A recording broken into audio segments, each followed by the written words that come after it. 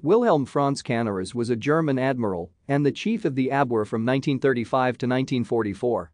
Canaris was initially a supporter of Adolf Hitler and the Nazi regime. However, following the German invasion of Poland in 1939, Canaris turned against Hitler and committed acts of both passive and active resistance during the war.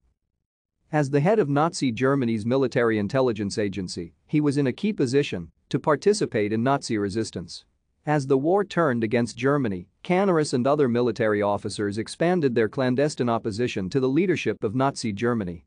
By 1945, his acts of resistance and sabotage against the Nazi regime came to light, and Canaris was hastily executed in Flossenburg concentration camp for high treason as the Allied forces advanced through southern Germany. Canaris was born on 1 January 1887 in Apellerbeck in Westphalia, the son of Karl Canaris, a wealthy industrialist, and his wife, August. Canaris believed that his family was related to the 19th-century Greek admiral and politician Konstantinos Canaris, a belief that influenced his decision to join the Imperial German Navy. Thank you for watching. Like and subscribe if you would like to view more of our videos.